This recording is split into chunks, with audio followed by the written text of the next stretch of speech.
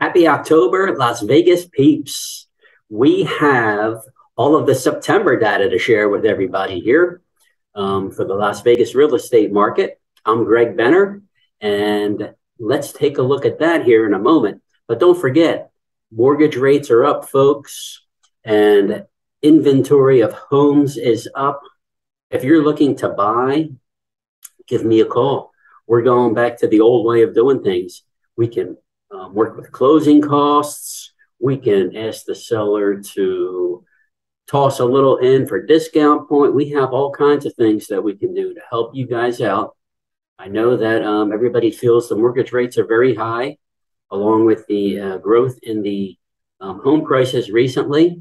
It's a double whammy on folks, but there are things that we can do to ease some of that and get you into a place.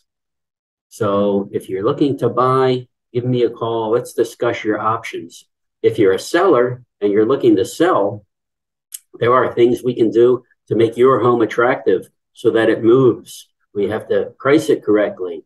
There are some things we can offer to buyers in order to entice them to look at your home more so than the guy down the street. So either or, buyers, sellers, if you're looking to sell and then buy something, we can put a plan together. That's the key. We need to get a plan together. But right now, let's take a look at what happened in September in the Las Vegas real estate market. Here we go. Okay, folks, here's the data for September for the Las Vegas real estate market. Here is what happened. Let's take a look at what happened in September. We're going to compare that to August, and we're going to compare that to September a year ago right here. Okay, so we've got number of units sold. How many are selling here in the Las Vegas area? So in September, we had 2,030 homes sell. And in August of 2022, we had 2,002. So we kind of flattened out there for a couple months. We'll see what happens moving forward. A year ago, we were at 3,209 homes sold. And that is a decline of almost 37% from September of 2021 right there. Number of units sold. Let's take a look at average price of units sold. In September of 2022, 529,600. In August of 2022, 539,400. And a year ago, September 2021, 485,400. So we're still up 9.1% year over year. And don't forget, 2021 had a increase of approximately about 27% for home prices. I'm going to move on down here to number of available units, so without offers. So that's the number of homes for sale that do not have offers currently. And that number is 8,121. And since we're selling 2,030 a month, that's just about almost exactly 4 months of inventory there.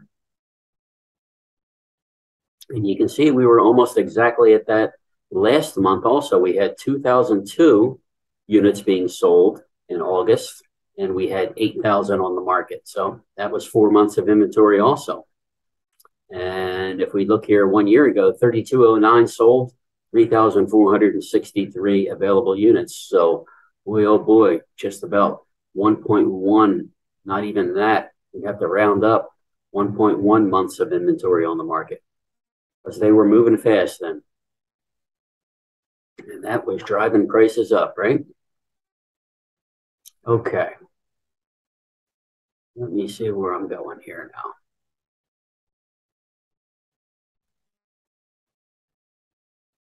Average price of available units. So that is average price of units on the market. And those are without offers. So that is September 2022, 711,000. In August of 2022, 720,000.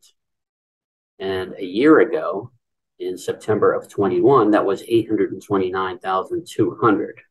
So that's a drop of 14%. I am going to go down to number of available units, including those with offers, is 10,500. A month prior to that, 10,600, and a year prior, 7,854. So that is number of available units, including those with offers.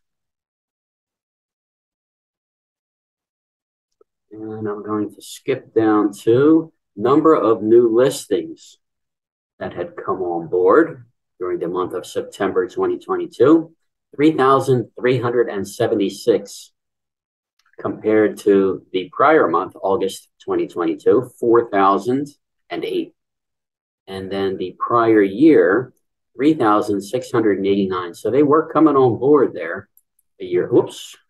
They were coming on board there a year ago, and they were moving quickly. So we've got average price of the new listings, 608,000. Month prior, just about the same thing, 608,000. And a year ago, 555.3. We'll round that up to.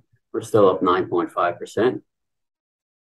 So we went over already months of effective inventory, 4 months, and 1.1, which is what we came up with on our own. Look at that.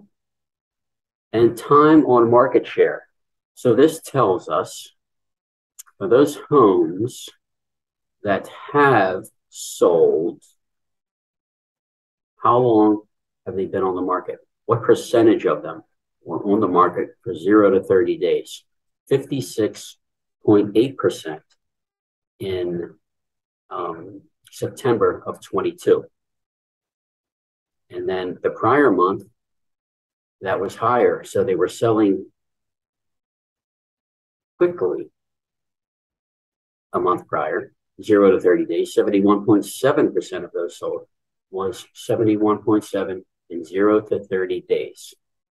And a year prior in September, we were at 84%. So they were coming on and they were moving quickly. So things are shifting downward as we come this way. Up here in the 0 to 30 days. As we move to 31 to 60 days, we will see that we are at 28.4% of those homes that sold were on the market for 31 to 60 days. So they stayed on the market longer. Month prior was 21%. A year ago, September, was 11%. So they're staying on the market longer, as you can see. Time on the market here, 61 to 90 days, 9% September 22, 5.1 August 22, and a year ago, 3.3%. So as you can see, things are shifting downward here, meaning that they're staying on the market a little bit longer there, which is not the end of the world. Where we had been previous to this was the unusual part. That was not a normal market. So we're just shifting backwards here a little bit to a more normalized market, where things are on the market a little bit longer. Prices, we're going through a stabilization period now, I would call it. We're still not going to have, I would say that we're still not going to have huge amounts of inventory. This is not, should not be a repeat of something like the Great Recession, where there were huge problems within the lending system, and also that hit at a time of great inventory on the market of new homes and such.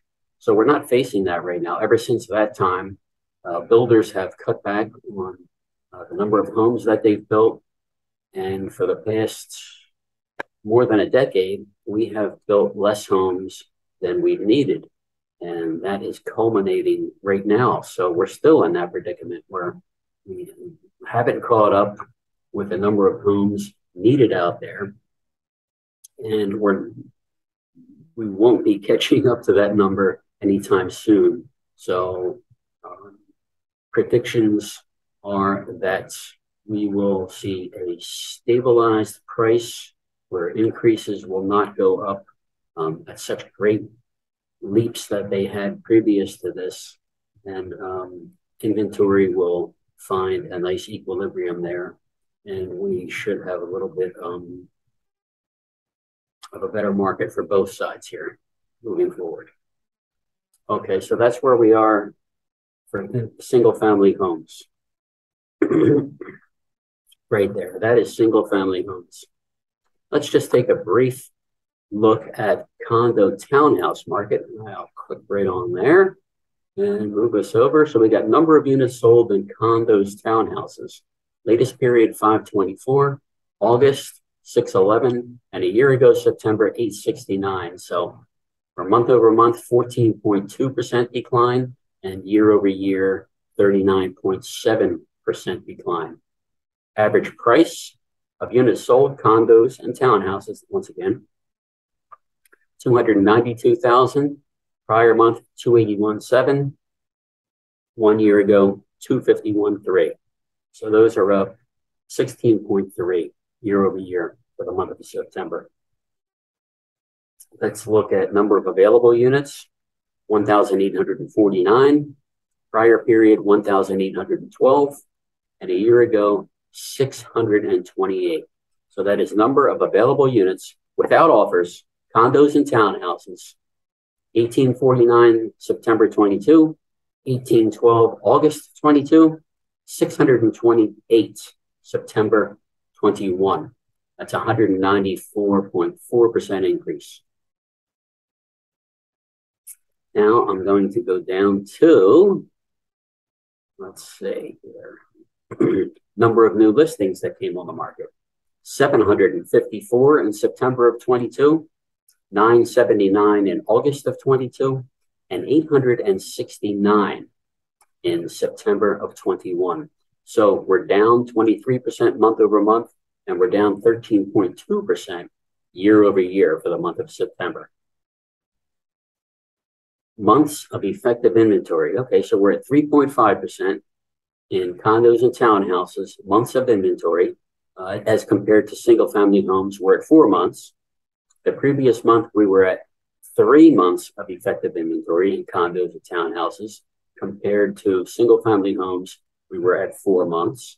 And a year ago, we were at 0.7 months of effective inventory in condos and townhouses, compared to single family homes, which was at 1.1%. So they're kind of the same.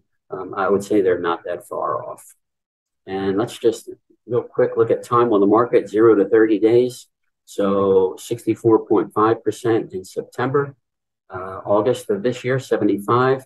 And a year ago, September, 85.5. That's 0 to 30 days. Time on the market, 31 to 60, 23, 18.38.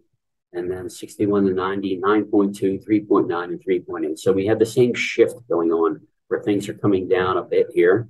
Moving on down to being on the market just a tad bit longer there. And we're getting back to a normalized market. So it's not the sky is not falling, doesn't seem to be falling, and doesn't seem to be the end of the real estate market approaching here. So that's where we look right there. Okay, so that's the look at the Las Vegas real estate market for September of 2022. I hope you found that informative, and I hope it helps you if you're thinking of making any kind of move in the real estate market here in Southern Nevada. I would love to help you out, of course. Please, if you know anyone who's looking to buy or sell, please pass along my number, my email, and have them get in touch. We can devise a plan of action to make things work for you and get you in to where you want to be. So I hope you have a wonderful October, and I hope that all of your dreams come true. Happy Halloween to everybody. See you next month. Bye-bye.